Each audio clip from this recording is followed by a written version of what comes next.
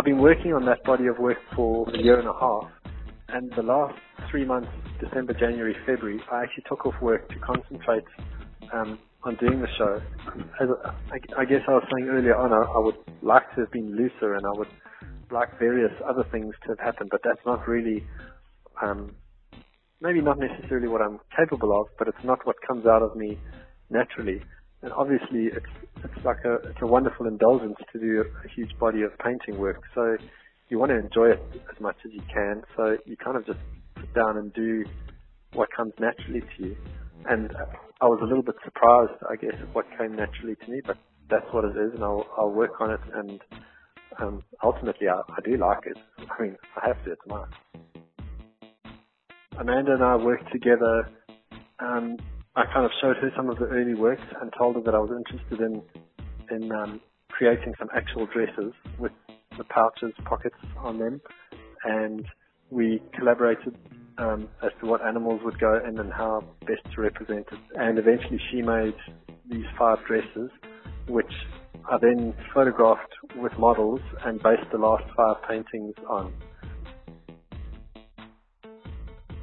The presence of the animal and the pouch kind of creates some kind of tension.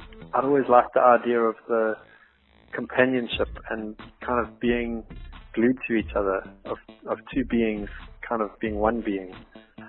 I think there was meant to be this bond between the girl and her animal and an exclusion of the world from them. They kind of seemed very content in their own little universe, being a teenager and not really being part of the world. About the sculptures, I drew it in quite detail before it was made, and then I worked together with a sculptor to actually make it, because I'm not a sculptor myself. But we kind of worked very closely together and got it to where I wanted it to be.